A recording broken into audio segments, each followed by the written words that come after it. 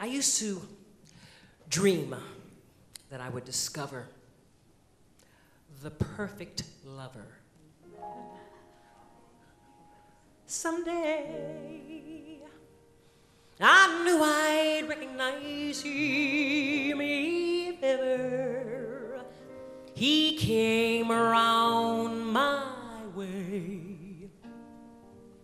I always used to fancy that he'd be one of those godlike kind of men with a giant brain and a noble head, like the heroes bold in the books I've read. But along came Bill, who's not the type at all. You meet him on the street and never notice him. He's for Memphis, he is manly grace, or not the kind that you would find in a statue. And I can't explain, it's surely not his brain that makes me thrill.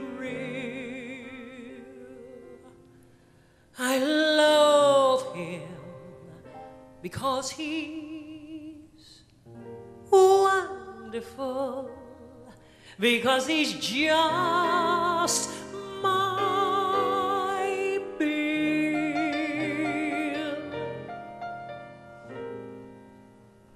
He can't play golf, or tennis, or polo, or sing a solo, or row. He isn't half as handsome as dozens of men that I know.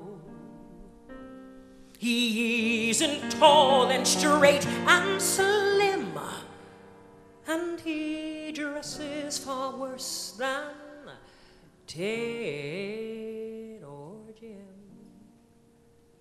And I can't explain why he should be just the one man in the world for me.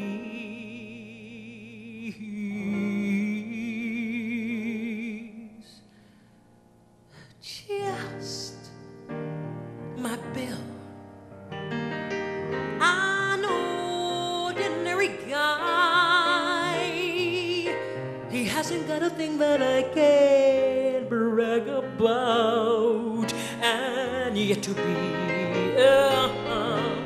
on his knee, so comfy and roomy, seems natural to me, and I can't explain, it's surely not his brain that makes me thrill. I love him because he's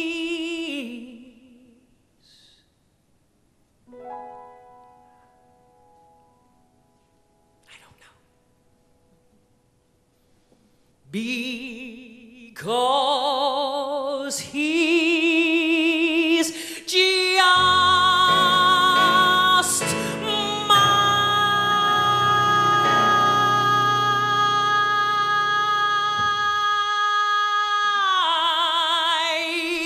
Bill.